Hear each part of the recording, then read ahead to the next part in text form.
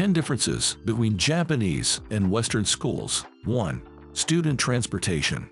Students in Japan walk or ride bicycles to school. They do not take school buses. Students live close enough to walk or bike. Only high school students may use public transportation like buses or trains.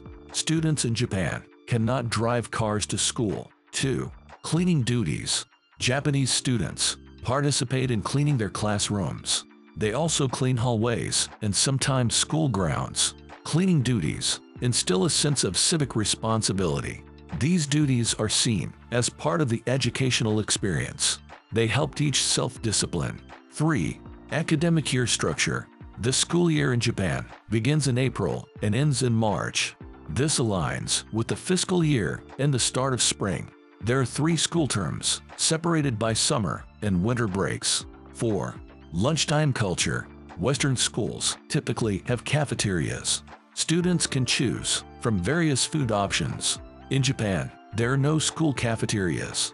Students eat lunch in their classrooms. Lunches are either homemade bento boxes or provided by the school. 5. Teacher rotation. Teachers are employed by education boards, not individual schools. They can be reassigned to different schools. This rotation system aims to distribute teaching talent equally. Teachers may stay at one school briefly or for many years. 6. Class structure. Western students move between classes. Japanese students stay in one homeroom. Teachers are the ones who move between classes. 7. No grade retention. Failing students may repeat grade levels in the West. In Japan, students never repeat grades. Entrance exams matter more than grades. 8. Teachers' workspace. Western teachers often have their own individual classrooms, but Japanese teachers do not.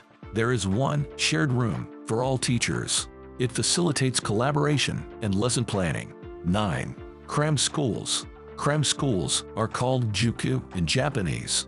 They provide extra academic instruction after regular school. Students attend juku to get help with difficult subjects. Juku also helps students prepare for entrance exams. 10. School uniforms. Most Japanese schools require uniforms. This starts around junior high school, around ages 12 to 15. For boys, this typically involves a jacket and slacks. For girls, a common uniform is a sailor-style top and skirt.